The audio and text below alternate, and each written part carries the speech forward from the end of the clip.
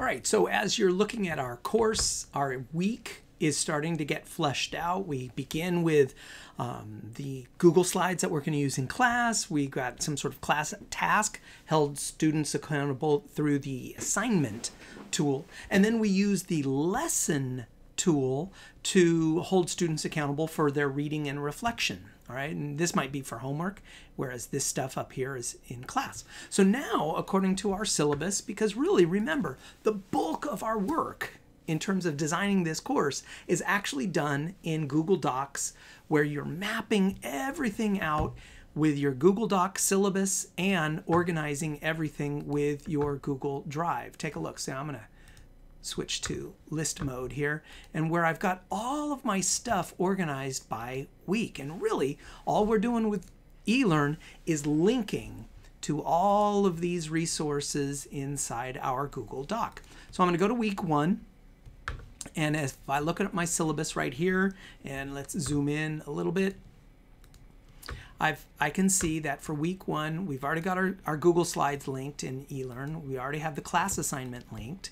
Here's our articles. Plus, remember, I found an optional article. So let's add that. Optional read this article. And then I had that article 3, right? Okay, so now I want to have students watch a video. And I want to hold students accountable to that video. So how am I going to do it? So first off, what I've done, what I recommend you do is, as you are creating your course, organize everything in Google Drive, even the videos. So I'm going to go back into link, or I don't know, icon mode, I suppose. So here's the video.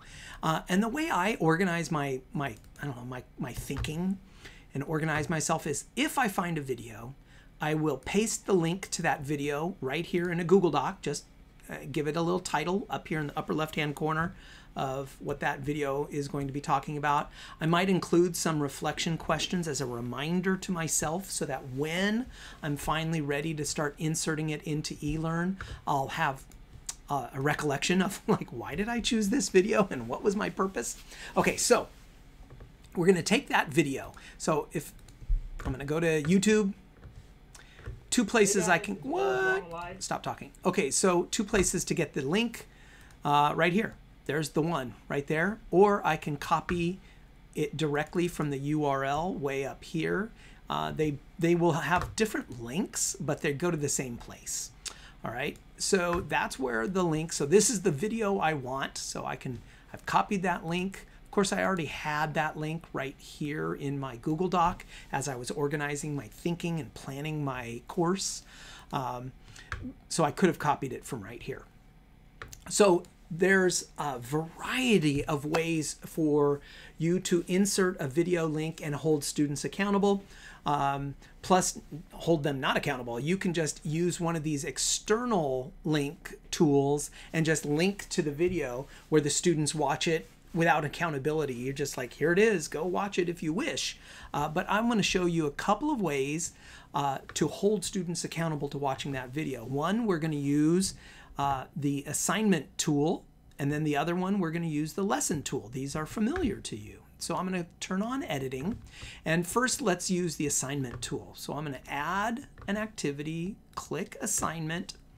I'm going to video llamas versus alpacas. Sounds like a West Side Story kind of a thing. Llamas, sharks, and the, what is it? Sharks, what is it? The sharks and the other things. I can't remember. Jets, that's it. Okay, so there's my title, Llamas versus Alpacas.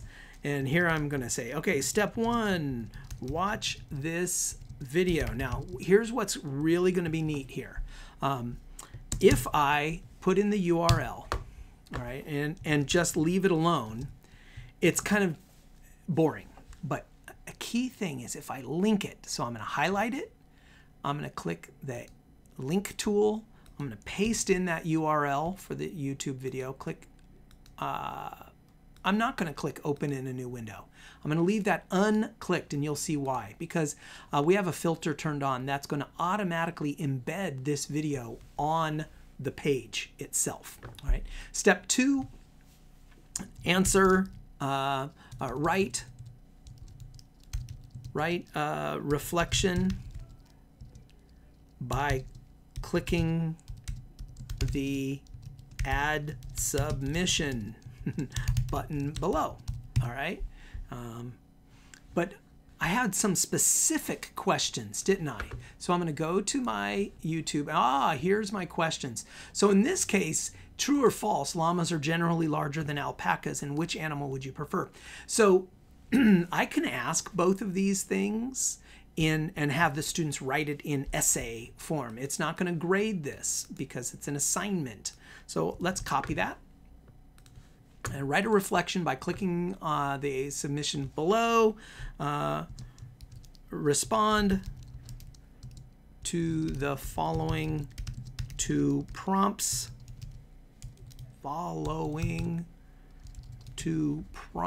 Let's get that going. Good. Boom. Here it is. And I'm just going to paste in the two prompts. There's my two prompts right there. There's our two prompts. Now, in this, because this is an assignment, I don't want them to upload. This is just a reflection on a video. Short little one paragraph. So maybe I should say write a one paragraph reflection by clicking the Add Submission below. I'm going to turn off submitting a file, and instead I want them to only write a free response in the paragraph thing, the editing text box below. All right, now all the kinds of things. What kind of feedback? Well, we're not going to do annotating a PDF because they're not submitting a PDF, are they?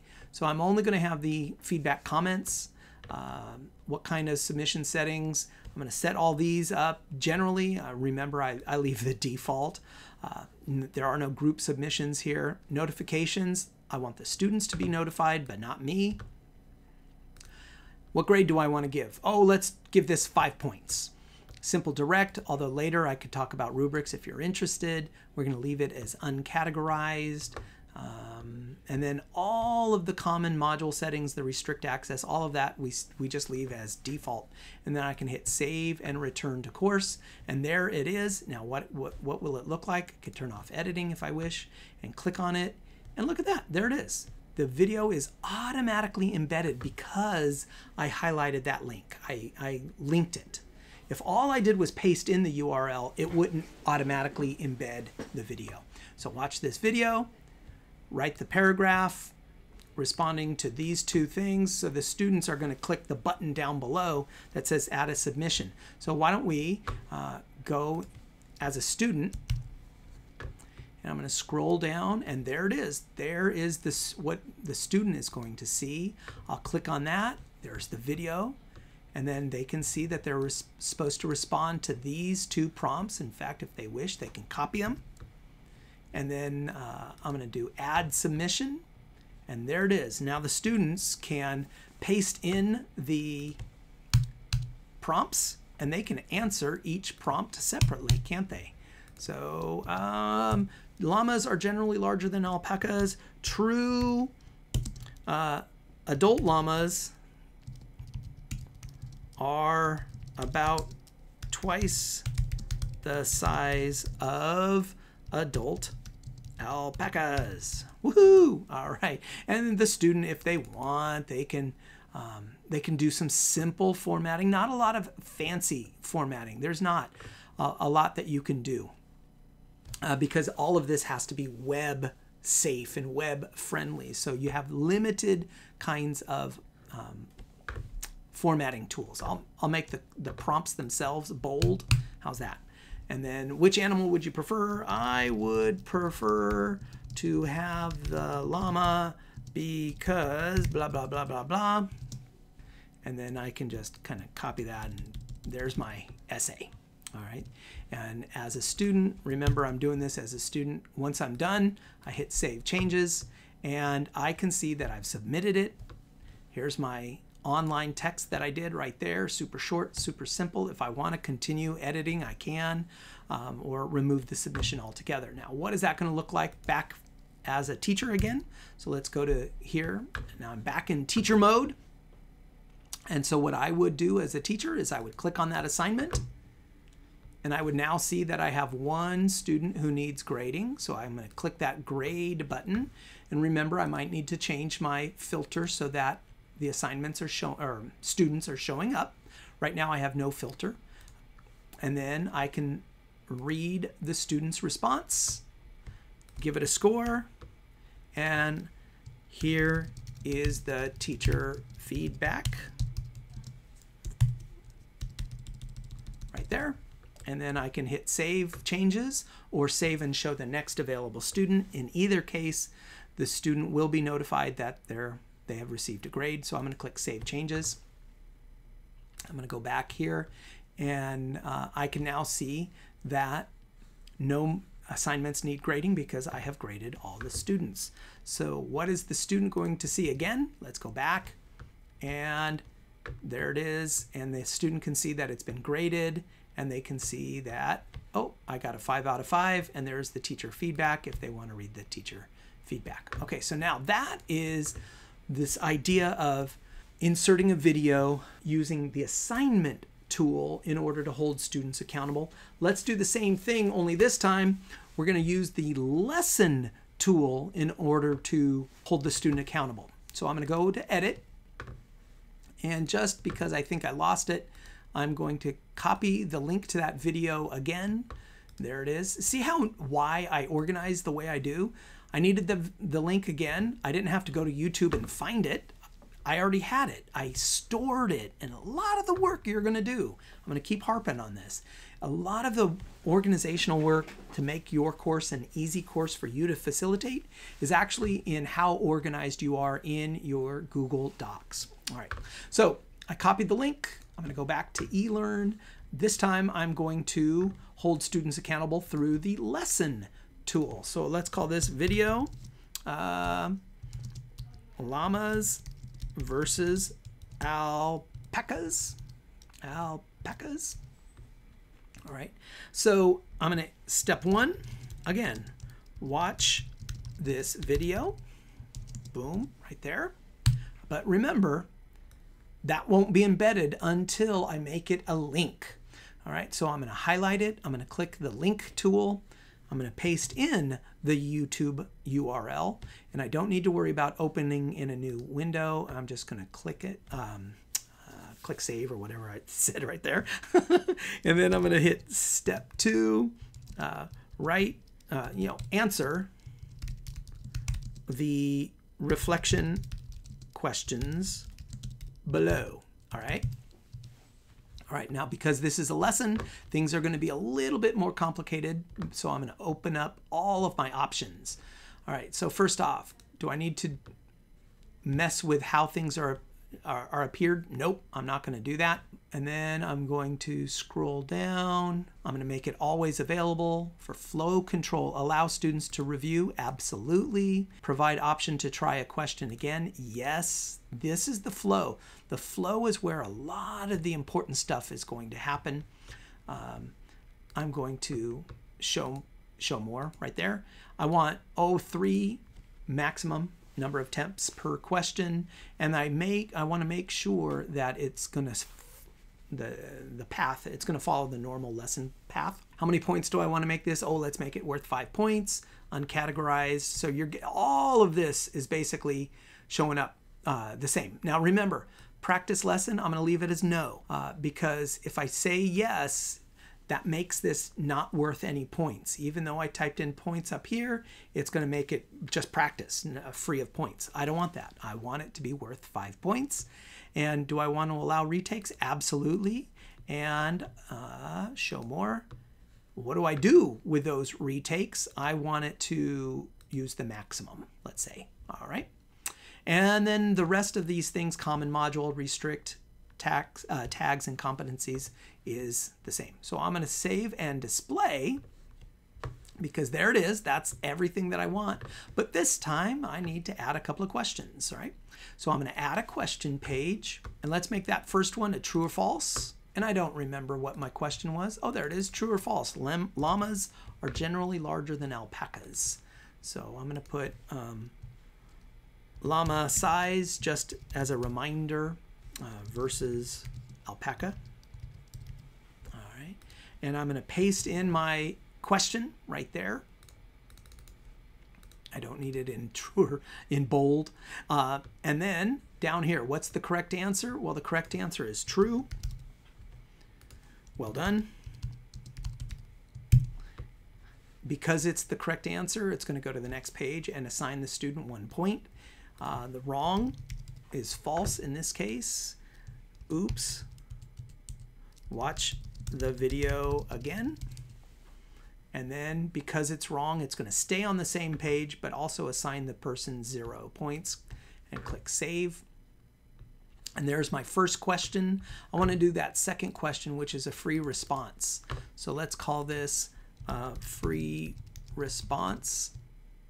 Boom. Which animal would you prefer to have? Good. So I'm going to go over here in my lesson. I'm going to add a question page, and I want to make it an essay. So I'm going to add a question page, and there is my free response right there. So I'm going to just call it the title here. Students never actually see this stuff up here, this page title. This is for your purposes only. There's my prompt, and it's always going to go to the next page, and the student will not get this 1 point score until I grade it. So I'm going to click save, and there we are. I am officially done. If I want to preview it, I can click on the preview, and I can see what it's going to look like. Llamas are generally larger than alpacas. True. It gives me the response. Yay, you're well done. And then click continue. And then here is my free response. Now, when I hit submit, as a teacher, nothing's going to show up because only student work is available for review. So what is that going to look like? Again, I'm going to go to the student view, refresh my screen, and there it is right there. Llamas versus alpacas. And the student will watch the video, can answer the questions, click submit. Yay, continue. Free response from the student's point of view right here. Hit submit. And now, as a reminder, their grade is not complete until you as the teacher grade those essays, right? Right now, that true or false question was graded, and the student now has a 1 out of 2, which means they have half of their 5 points. And they're waiting for the other half once you grade the essays. So what is that going to look like? Here we are. I, as the teacher, can click on that assignment. I can grade the essays right here, and I can see that this student has submitted something, but it has not yet been graded. So I can click on grade. There's my student's response. Teacher feedback here.